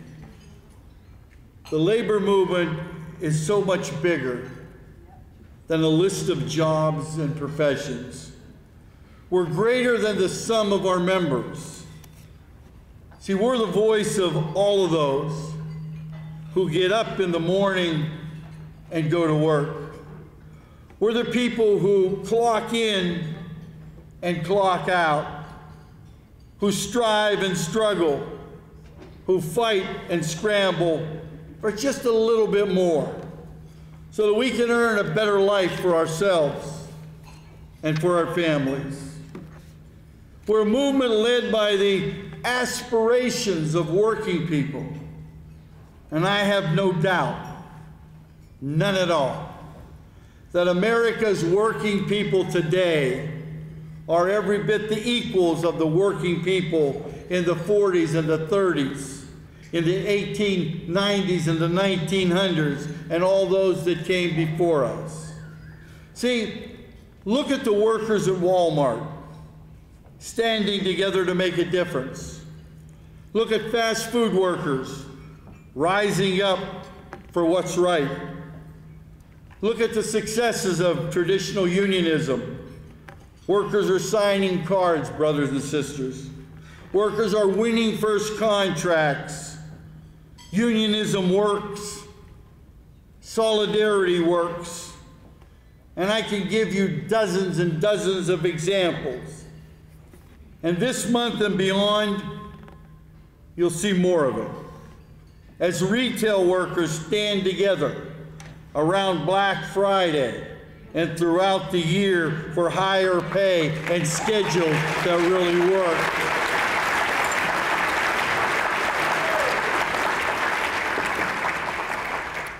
You see, working people, us, we're the power behind the American economy. We're the power.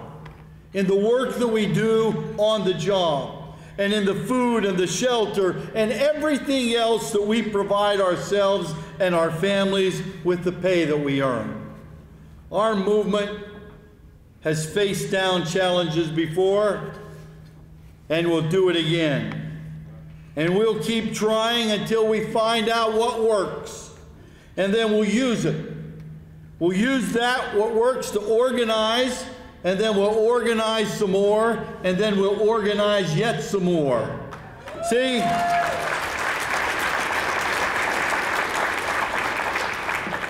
We're reinventing our labor movement.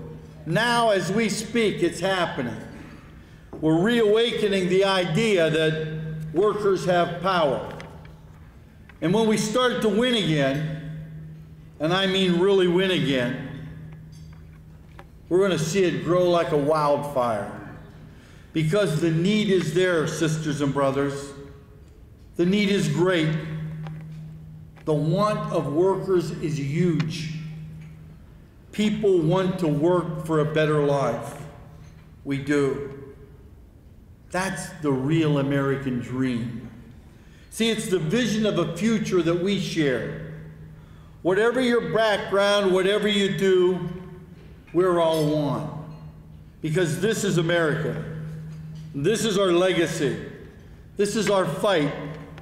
And we'll rise together and stand together, and we will march together, and by God, we will win together for you and for me and for all of us and our kids and our grandkids and for the future that we can have, will have, and must have. Together, that's how we're going to do it.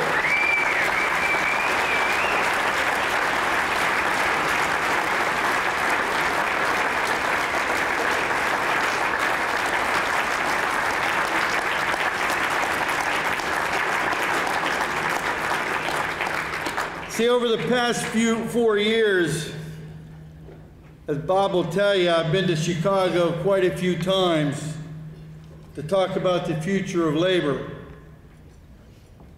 I spent time on those previous visits talking about specific changes that we've made at the AFL-CIO. We passed measures at our last convention, for instance, to upgrade and to strengthen our state and our local federations of labor. Because I believe that the labor movement grows from the bottom up, not the top down. And the stronger you are at the grassroots level, the stronger you are everywhere. We passed measures to open the doors to community allies and partners so that like-minded organizations could actually participate in the plannings and the workings of the American labor movement. Because we realized something. None of us, none of the progressive groups in this country are big enough to do it alone. But when we come together, we are such an overpowering force, and we represent nearly 90% of the values of the American people. See, those resolutions have put into action, and our organizations are growing stronger all over this country. This kind of thing doesn't happen overnight. It's a process, and it's a process that we're committed to. And it's a process that needs every one of you to join into, to reach out to community friends and allies, those progressive groups, and bring them in, not as an afterthought, but at the beginning of the process. Because if we want them there on the landing, we have to have them there on the takeoff as well, so that our issues are our issues, not yours or mine. At our last convention, we passed resolutions to strengthen ourselves and extend our actions past the electoral cycle so that we can be ready whenever we need to be, to elect leaders and then to hold them accountable, to support workers who organize, and to fight for and win the things that our communities need. Now, we may not like the results of the election, but let me tell you something. The work that we did this election season has made us stronger because we mobilized, and we're still mobilizing. We're still here, and we're here to stay. We're here for the duration because we've embraced social justice with new energy and with new vigor. We've made a stand for comprehensive immigration reform because it's the right thing to do, because it is the best thing to do, because it helps every American worker when we do it. And we wanted to have a real pathway to citizenship for millions of aspiring Americans who live and work in this country today, people who are American in every way but on paper. And right now we're calling for an end to the deportations that are tearing families apart and damaging our communities.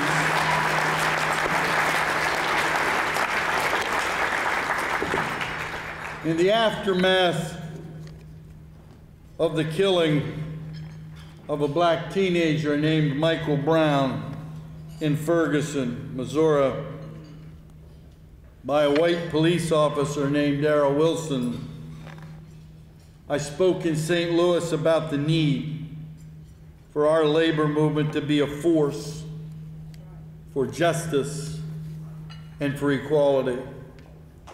On the streets,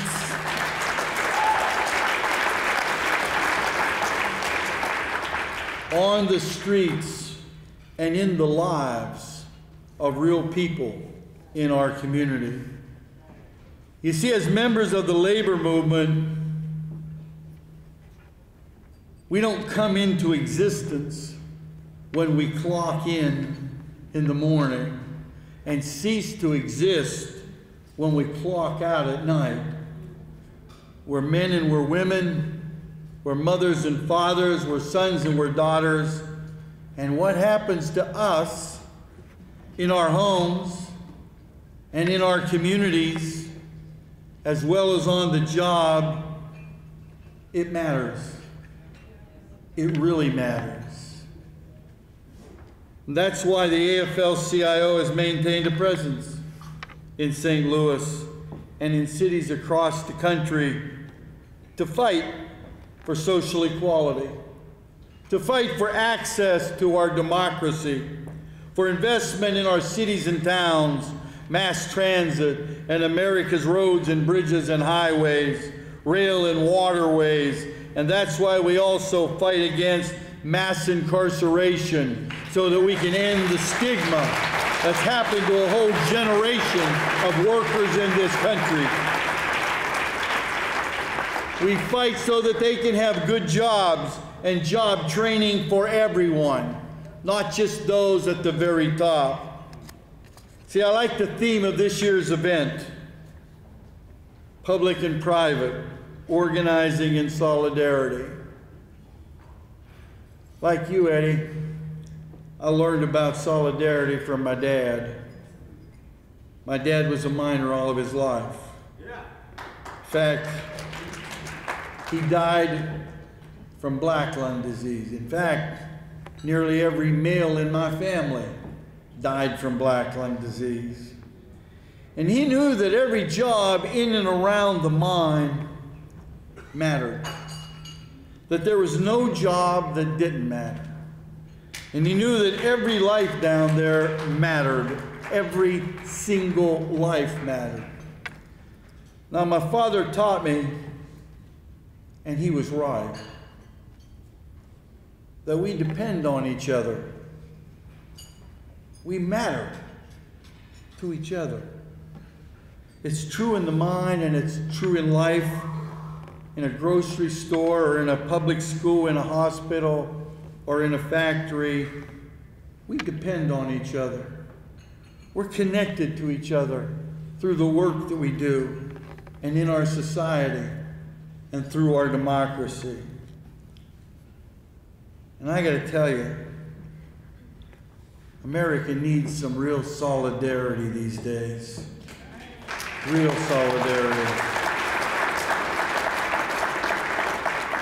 And I guess if you're going to boil down my views on the future of the American labor movement, I'd simply say it's solidarity, brothers and sisters. It's solidarity for every one of us. When people attack the pensions of a public employee and say they're too high, I don't have one, why should they? It's real easy to join into that chorus. But solidarity would tell you to stand with that brother and sister and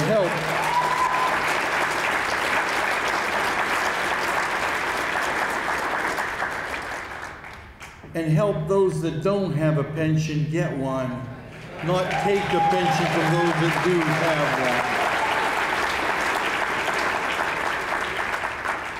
one. When a construction worker stands outside of a building because they've brought in non-union labor that they pay a pittance under prevailing wage, and you walk by that site, that's not solidarity. Standing with that brother and sister to help that job become fairly paid is solidarity.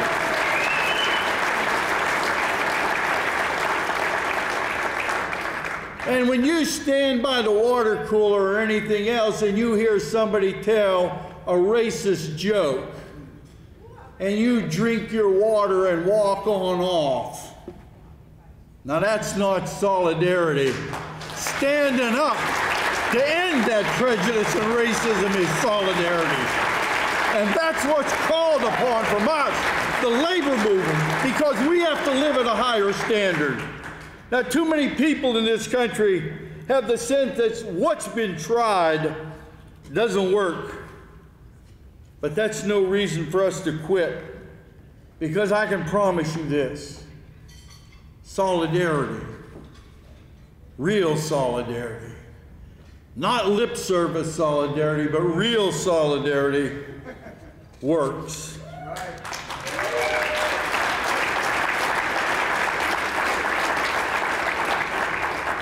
And all you got to do is see it one time. All you got to do is feel it one time. And you'll know for the rest of your days that solidarity works. And it's our job to show the world that solidarity works. It's the rope that binds us. It's stronger than hate. It's stronger than fear. It's stronger than gold.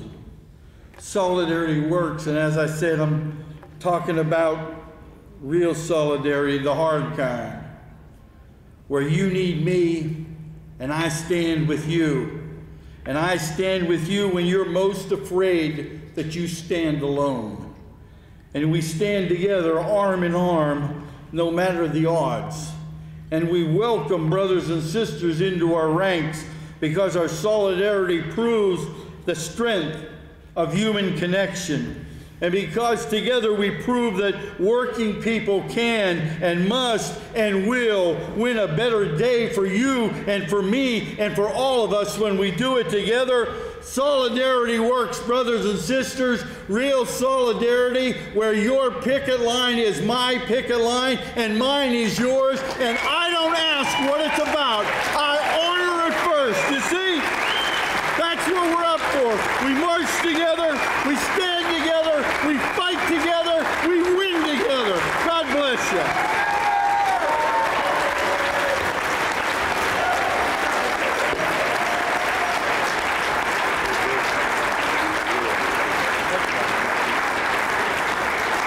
Richard Trumka, everybody. Thank you, Rich. Thank you, Mr. President. I want to thank all of you for being here tonight. Great crowd, the biggest one we've ever had. So many younger faces, no ageism here, I mean it. Before I say goodnight and we sing Solidarity Forever, please stand in a moment. I want to recognize our servers, Boilermakers Union servers. They did a great job tonight. That is labor, that is work. Our servers, thank you again. You have the opportunity before you leave to look at the exhibits, buy books, buy t-shirts, contribute to the Illinois Labor History Society. We can swipe your credit card, but most importantly, go back, work to build your union. If you have one and if you don't, participate in making that happen. So, thank you. Solidarity Forever. Michelle Gunderson will sing. Lead us in song. Brothers and sisters, in our hands is placed a power greater than their hoarded gold. Solidarity forever. Solidarity forever. Solidarity forever. For the union makes us strong. When the union's inspiration through the workers' blood shall run, there can be no power greater anywhere beneath the sun. Yet what force on earth is weaker than the feeble strength of one? For the union makes us strong. Solidarity forever. Solidarity forever. Solidarity forever. For the union makes us strong. It is we who dug the prairies, built the cities where they trade, dug the mines and built the workshops, endless miles of railroad laid. Now we stand outcast and starving midst the wonders we have made. For the union makes us strong. Solidarity forever. Solidarity forever. Solidarity forever. For the union makes us strong. They have taken untold billions that they never toiled to earn, but without our brain and muscle, not a single wheel can turn. We can break their haughty power, build a union when we learn that the union makes us strong. Solidarity forever. Solidarity forever. Solidarity forever. For the union makes us strong. In our hands is placed a power greater than the hoarded gold, greater than the might of armies magnified 1,000-fold. We can bring to birth a newer wind, the ashes of the old, for the union makes us strong.